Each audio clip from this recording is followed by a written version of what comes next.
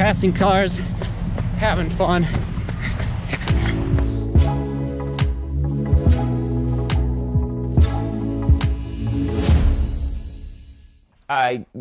Good morning, everyone. Just grabbing a couple boxes of shoes to go back to the mountains and wrapping up a big week of vertical.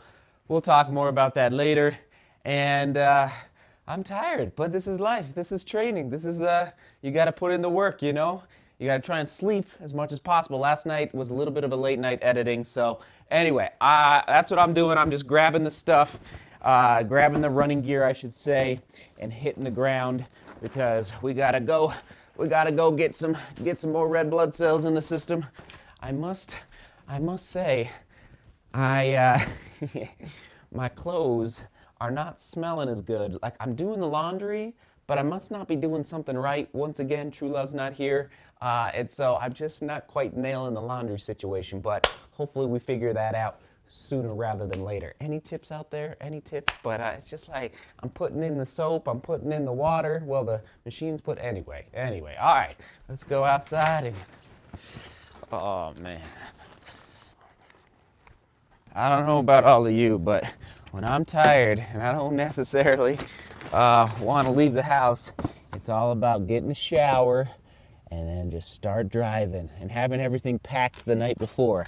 That is actually the biggest tip, is just have everything ready so that you can just rock and roll as quick as possible. Because once you get rolling, it's a lot easier, but it's those first steps that just like starting running.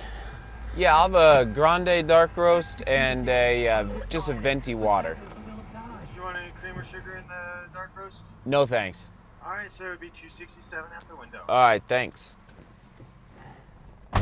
Okay, thank you.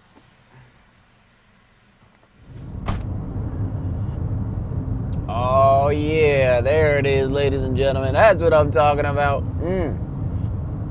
All right, Grays and Tories, my mountains. Grays and Tories are the names of the 214ers we're doing today. I must declare, banana time.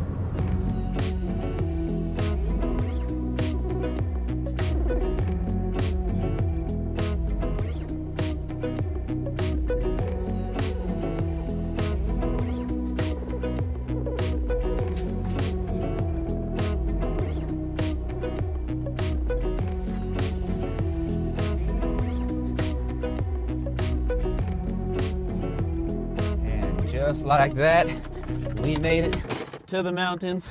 And yes, not sure about these clouds.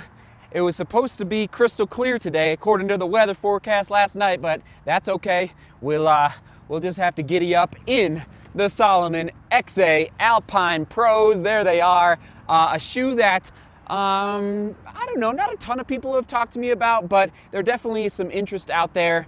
Especially in, well, I'll just say, especially in Europe. I've heard quite a few people mention to me that I should give these shoes a shot, so that's what we're doing today on a 14,000 foot mountain here in Colorado. All right, enough talking. I really mean I got to giddy up because I don't know what these clouds are going to do, so we'll get up the mountain with these. All right, come on now, let's lace it up.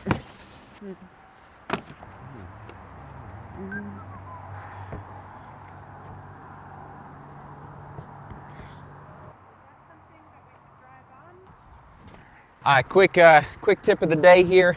Put your running vest on first with no gear in it, and then get buckled up, get it so it's not too tight, and then start putting your nutrition in and your gear in so that when the gear is going in, it's actually resting on your body and it's not, and you can adjust as you're putting it on, so there's nothing like poking into your body like this gimbal right now that I'm putting in, just trying to make sure that it's comfy and resting well against the body. So that's something I've learned, instead of putting all the gear in as the vest is sitting on the car. All right, getting there, we're almost ready. Vertical is gonna be the key word. I'll get you the question of the day on top of the mountain. All right, let's go.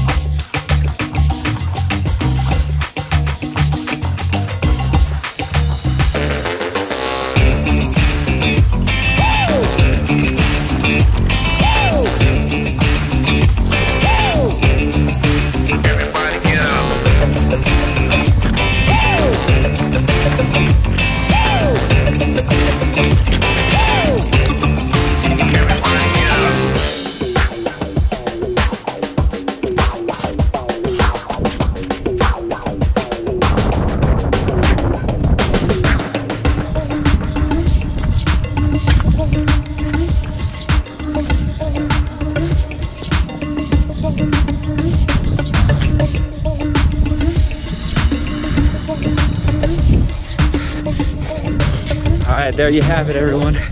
Again, vertical, keyword, question of the day. How do you incorporate vertical and elevation gain into your training? Obviously, and I'd be fascinated to hear from everyone who lives at sea level. What's your strategy? How do you approach vertical gain?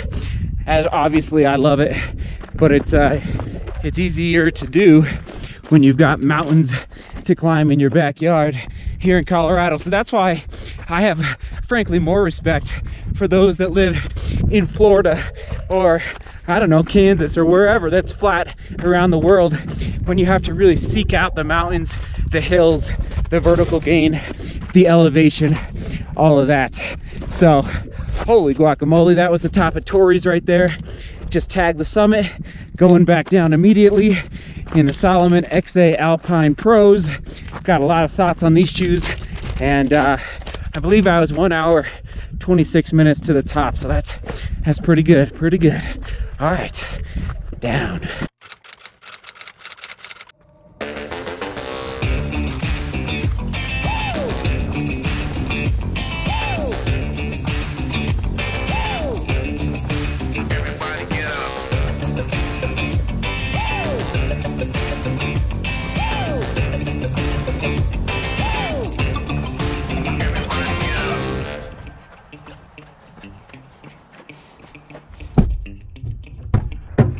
There it is.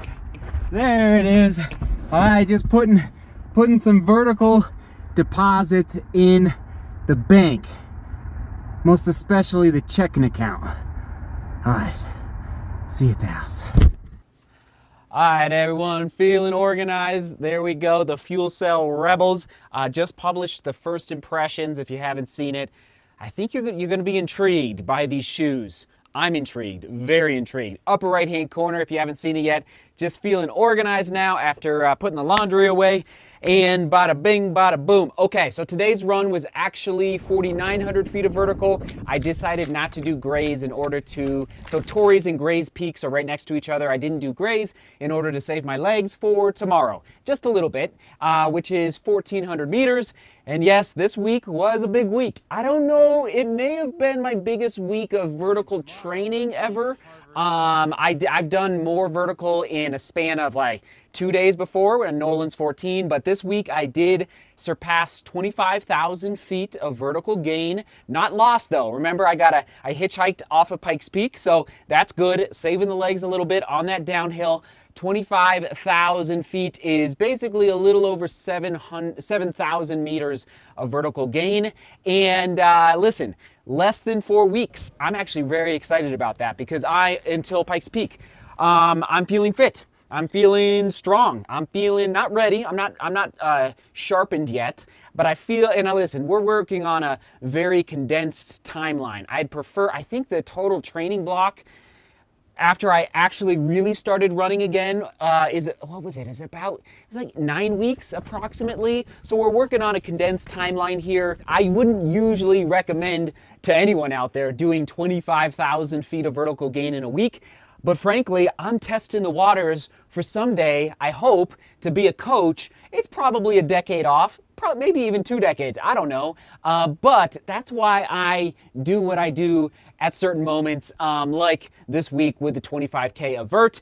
And yes, today's run in the Salomon XA Alpine Pros was very interesting. I'll give you my thoughts later today, first impressions of this shoe from Salomon, which I don't even know if it's available to the public yet, but I'll get you at least the first impressions there. And rather than repeat myself over and over about uphill training, I'm gonna recommend 2 vlogs that I've already published in the last 6 months. One is about how to run faster, do uphill running, uphill training, get that vertical, upper right-hand corner, click on that card that pops out. And then just 2 weeks ago, I published a running uphill technique vlog, which actually is getting quite a few views. So if you're interested in my thoughts on how I like to hold my form in uphill running, go check it out. Once again, upper right hand corner. And even though that uphill running hurts oh so bad, it's oh so good for your overall, not just your overall running and your racing,